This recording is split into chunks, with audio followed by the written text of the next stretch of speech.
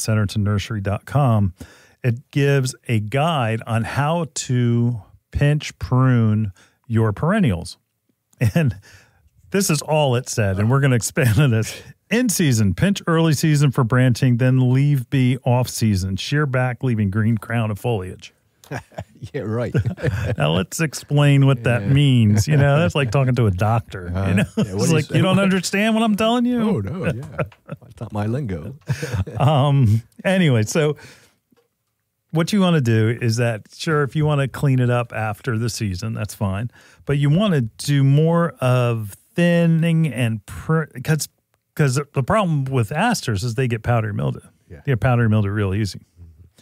And that powdery mildew is not like most people think, that it's an issue with them being dry or wet and with them being too wet. It actually comes onto them when they're more dry, and that they need to be thinned out. And it's all about air circulation. Like so many of the diseases that we get in plants, it's all about air circulation. So pruning back your aster plant, yes, you want that nice pretty dome, but you want to thin out some branches, and that's all about powdery mildew.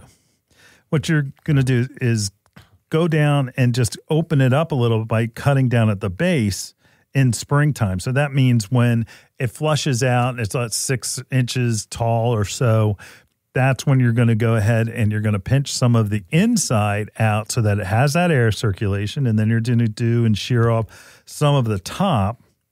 And you're going to do that about 3 times.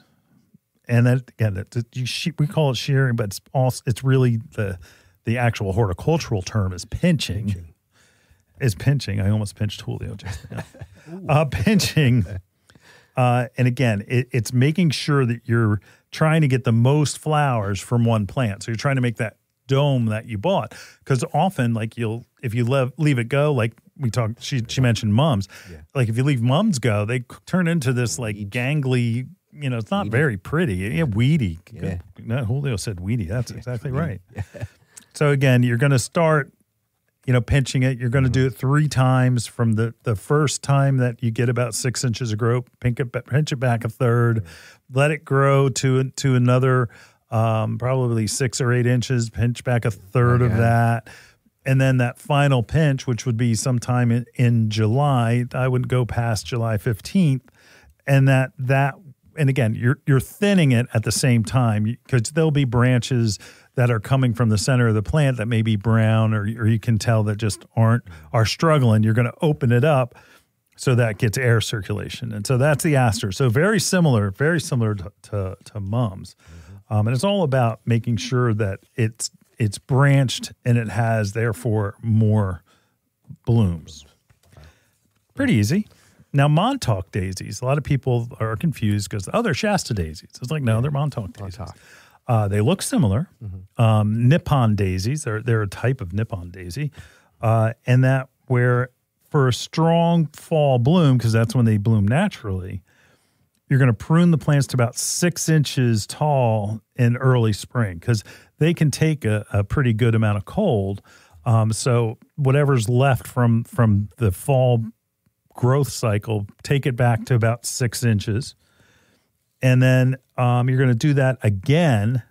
And keep it on the same schedule. Just do it twice for these, for the Montauk daisies, and do it again in July. And that usually the July 15th would be the latest. Last time. Yeah.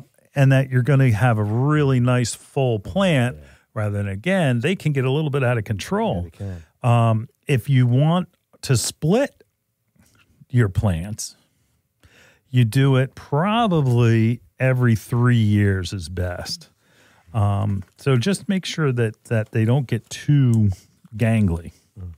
Again, they're going to flower for a long time. They may lose their foliage after a frost or a hard freeze. That usually takes them out, but we're talking, that's going to be November, but in this area anyway. So they're great perennial. Montauk daisies, Montauk, Long Island. Long Island, yeah, Montauk, Long Island. So, and it just will create a mound of 3 foot 3 foot, across. yeah. They get big. Yeah, these So guys are keep big. that in mind. Yeah. So if it looks like that they're getting out of control, well, guess what?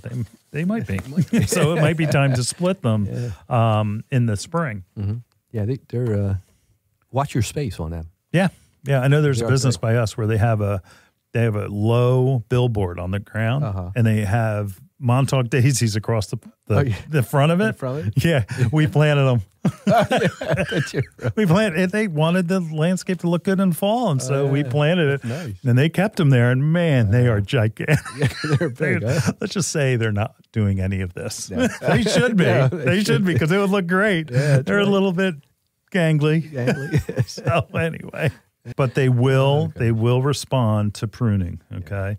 And again, you don't want to do it anytime after the 15th of July, or else you'll be delaying that flower formation. So, all right. Wow. Any questions, Julio? No. No? Any comments? No. No? No. We did. Nailed it? Nailed it. Nailed it. All right. We'll be back right after this.